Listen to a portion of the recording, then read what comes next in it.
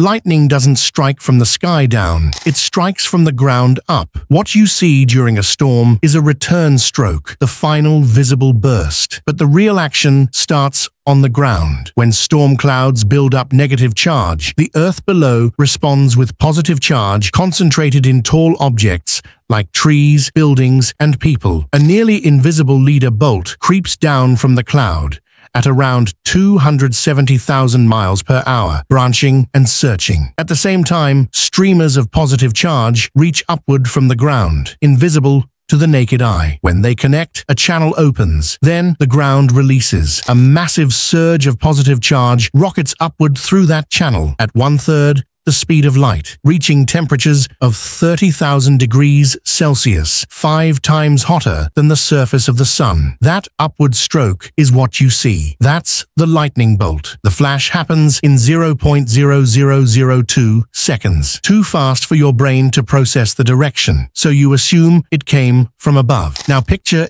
every lightning strike you've ever seen. That brilliant fork tearing across the sky. It was climbing, not falling. Lightning doesn't strike down. It explodes up from the earth itself.